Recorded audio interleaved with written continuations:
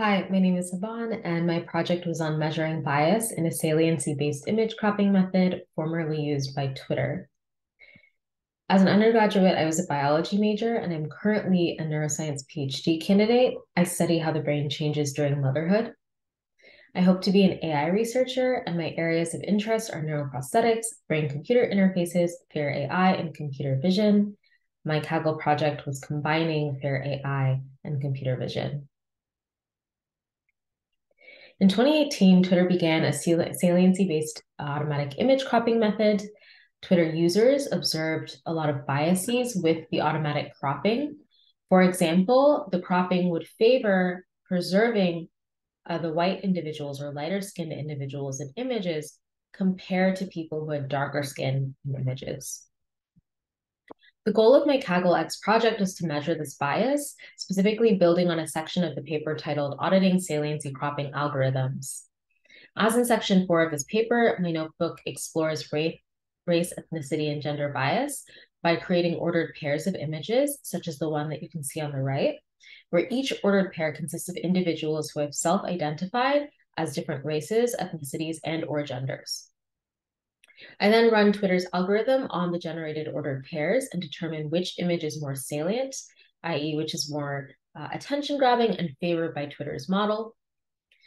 And I compute survival ratios. So as you can imagine, I generate many of these ordered pairs. And an example survival ratio might be the number of times the image from a group of Black males is chosen compared to the number of times an image of a group of white females is chosen. I save these ratios, which is a metric for bias that Twitter shows. And I also save information for plots for the different ordered pairs so that we can visualize different preferences later on. And some differences between my project and the original paper were that my notebook compares the original groups of male, female, Black, and white individuals. I also have looped in Indian individuals into the study. And I use thousands of ordered pairs from images directly from the Chicago face database, whereas the original paper uses several hundred randomly sampled synthetic images based on CFD.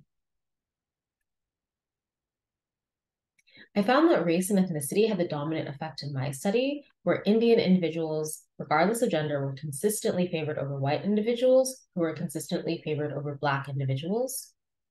Women had a survival ratio of greater than 1 in 5 out of 9 cases. So like the original study, there is still a preference for women, but it's not as strong. I can conclude that skin tone lightness isn't the only factor that leads to bias along racial and ethnic lines with Twitter's cropping algorithm. I did quantify skin tone to make sure that it wasn't ordered Indian, white, and Black the way that I found in my data. And I did use a larger non-synthetic data set and found that unlike the original study, white men were actually preferred to Black females, although general trends remain the same throughout my current study. I used data visualization, machine learning, and programming for this project. You can see some examples in my results on the right. So again, the main takeaways are that ethnicity and race were the dominant effect in preference. So you can see that survival ratios for Black females are across the board lower than white females, which are across the board lower than Indian females. You can see that within a comparison of a specific gender, in this case female, that the opposite gender, in this case male, does have a similar preference when it comes to race and ethnicity, where Indian men perform the best compared to Indian female. Remember, this is a ratio, so there's a very large denominator, meaning that the survival ratio for an Indian female is lowest compared to an Indian male.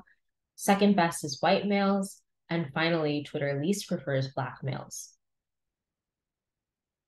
What I learned in this project is a lot about early face and object detection algorithms and how they stack up compared to deep neural networks, the DNNs that underlie a lot of Twitter's models, like Deep Gaze 2.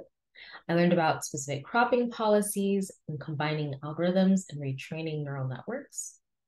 And I learned, most importantly, how to increase the efficiency of my code to accommodate larger data sets, how to annotate it really well, and general best programming practices as a new programmer myself.